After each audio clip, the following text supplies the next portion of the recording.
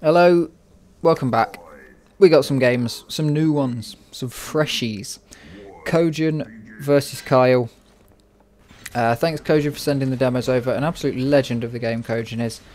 Kyle, apparently fairly new, but definitely not new to FPS overall. Don't know where it's come from, but played enough Xonotic now that we can definitely say has the feel for the game.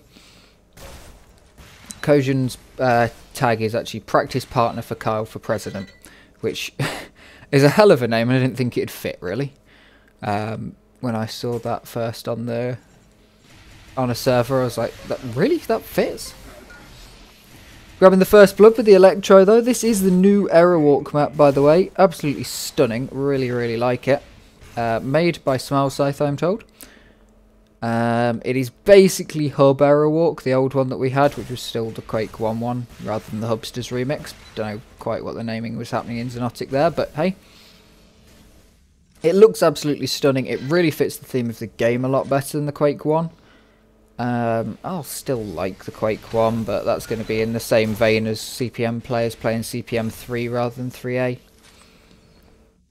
KoJn picking up 2 frags, getting a good start on Kyle and managing to find the third as Kyle pushes in a little bit aggressively. KoJn's playing very passively. I haven't actually seen very much of KoJn playing at all outside of a few frag movies. He made the second community frag movie, Prepare to Respawn. Incredible movie, please do go and watch that one. Go watch everything. Go watch the first one as well, it's really good. That was made by 0QL. Yeah, KoJn been away from the game for a while. Rejoined the game while I was away from the game. Or at least away from Duel. And great to see him back. Great to see Kyle as well, being a newcomer into the game. Very slow pace, especially for Aerowalk. Not the sort of gameplay we usually see, but going very low, picking up both the armor and the health, but losing a lot of health in the process. But denying that from Kyle is probably for the best right now. If KoJn can manage to keep himself, he's using this Electro beautifully. Incredible. I've never seen someone do that before, I don't think. Go with the Electro and use that as their rocket jump up. Probably because you'd most likely use the blaster. Look at that, baiting Kyle out, but he wasn't in the right position to take advantage of it actually. Manages to frag Kyle on the Mega as it spawns, picks up that. We have got the LG on this, but it's not being used as much as you'd have thought it would be used actually. We have the Arc, not the LG, but you know, it's not in the same place as it usually is. It's replacing the machine gun down at the bottom, but that is a map feature rather than a server feature. We are on Champ servers. I believe that is a default change. It's a good change. The machine gun isn't great, but it does hold its place compared to the Arc. It is both are interesting weapons. They both deserve to exist, really. KoJn using the rocket launcher, which is very interesting. Clearly been playing quite a lot of Clan Arena if you're going to be doing that.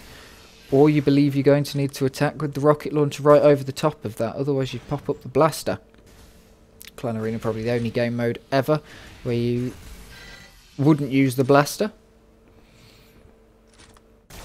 Well, that and defrag, but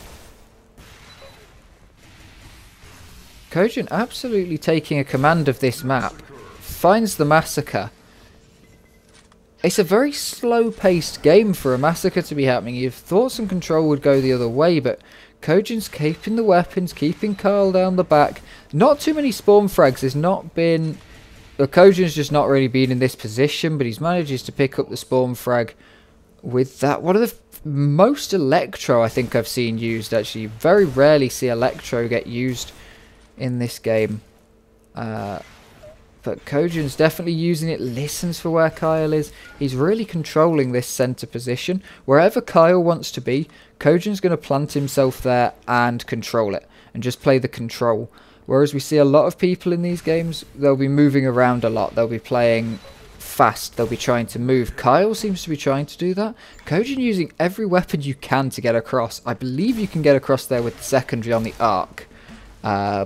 Which is kind of like a BFG. So we'll see if KoJn's actually going to use that to get across, and that will probably complete the set, I believe. At least for weapons that are on this map, since no Hagar. But yeah, we're not seeing... I think Kyle wants to play this fast aggressive playstyle.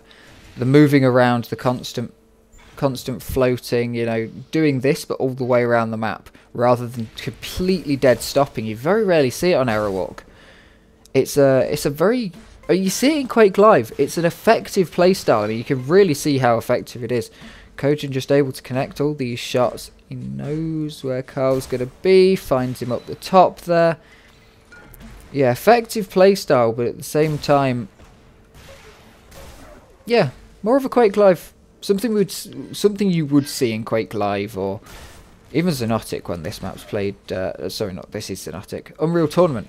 When this map used to be played in 2K4, that's the sort of thing you'd see. But it's an interesting playstyle, and it does work.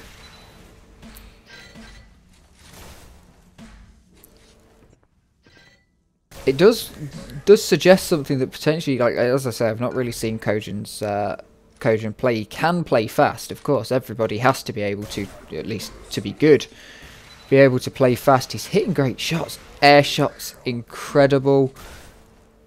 Always love a good air shot. They are proof that you have complete mastery of the physics of the game. Kyle got a death just there. Sorry about that noise. Kyle grabbing a suicide just there. Not great for him. Currently really far behind. I'm not sure if this was one of Kyle's first games in Xonotic. This is a fairly old demo. Not 100% sure when it's from. But yeah, having seen Kyle play, he's definitely a high level. I wouldn't quite say he's absolutely at the top level yet. He's definitely. I mean, if you talk in numbers, this is the thing. What sort of numbers are you talking? Because there's the classic champs, top 10 out of 10. Like, yeah, I'm top 10 dueler, but there's only 10 lads. But yeah, Kyle definitely up there though. Definitely up there in these games. I was watching Champ play yesterday. And KoJn, an absolute legend of the game, of course. You never lose it. That's the thing. You never really... You might lose the skill, you might lose the shots, you might lose the ability to make the split-second decisions, the plays, the exact movement. But that can all be relearned very fast. The things that you can't relearn without a lot of practice, a lot of focus, is this map gameplay and the non-moment-to-moment stuff. The in-between times, like that, it takes a long time to learn that positioning, that repositioning, that constant wait for Kyle to go through and then just land the rail. Don't chase, he's going to go round.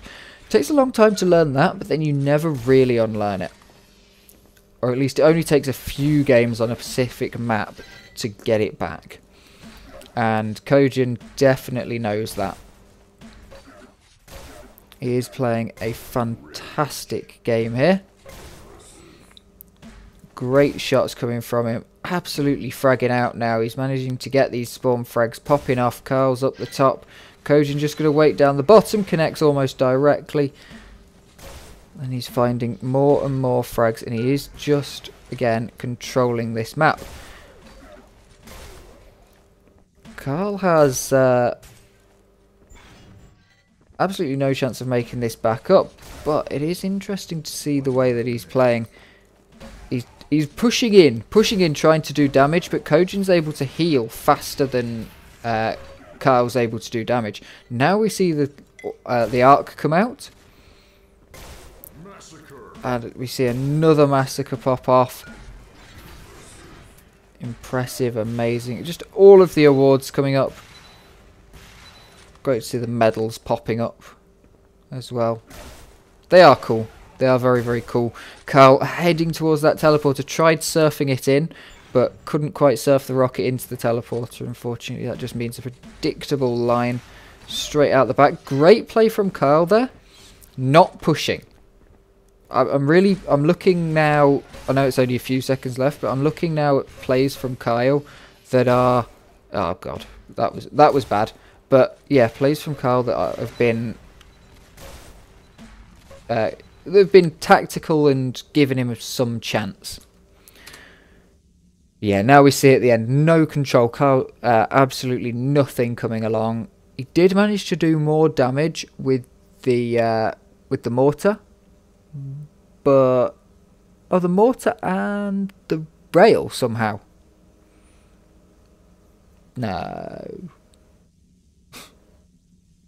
Why is it white then? I don't know. Anyway, I'm not quite sure how this all means, but great game from both of these players. Hopefully we'll see some more improvement through the games. I've got a few more games with Kyle versus Tommy, and I think some with Kyle versus KoJn.